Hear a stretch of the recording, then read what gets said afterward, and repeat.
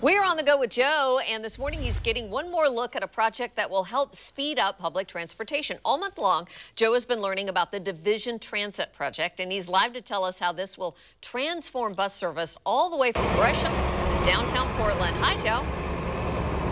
Hey, good morning, Deb. You know, I'm really excited about this because I've been talking about the Division Transit project for the last month and this new bus service. Now we're finally getting to see these buses. So this is what they call the FX buses, and all this work is going so they can use these things. Now, what's different about them? Well, for one thing, here's your front door. Now, that's normally where you enter a bus in, right? Well, this one has multiple entries. By the way, masks are required on public transit, so we'll mask up and come in here and show Roberta Allstott once again with TriMet's.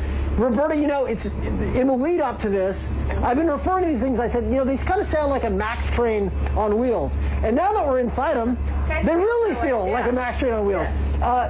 3 different entries. You can, so you don't have to, you know, get crowded in through the front there. The length is what, 60 feet, which is 60 feet, much longer than a normal transit bus. 40 right? foot. 40 feet.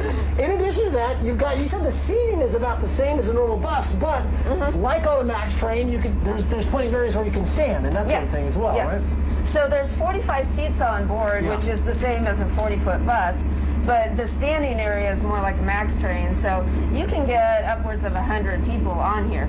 That's kind of like subway in DC type load. But and this is an articulated bus, right? So you've got this kind of like funky accordion-looking thing that Devin is right there. What are these things on the ground that we're seeing right here? These are for bikes. So we have 2 bike racks on board, and they're not vertical like you would have on the MAX because the buses go over a lot more bumps than you would on the train. So we have those on the floor, and then there's room for other people to have bikes on board, especially in the accordion area.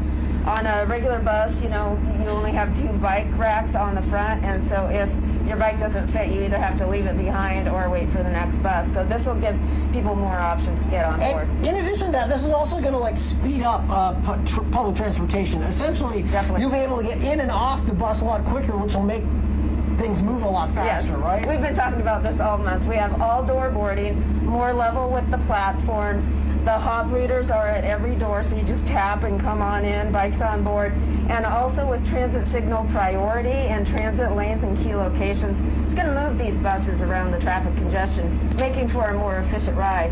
We're expecting about a 20% reduction in trip times between downtown Portland and Gresham. Now, you do have to wait. They're not going to go actually into effect until about a year from now. We're looking at September of 2022 when you'll actually be able to ride these new FX buses. But in the meantime, one thing that we've been doing with TriMet is showing all these cool businesses that are on the area, because this is the Division Transit project. It covers from Gresham towards downtown Portland. So we're going to show more of those to you. We got some cool spots we're going to show throughout the morning. Roberta, thank you very much. Thank you. And a lot more to come from the Division of Possibilities a little bit later in the show, guys. Back to you in the studio.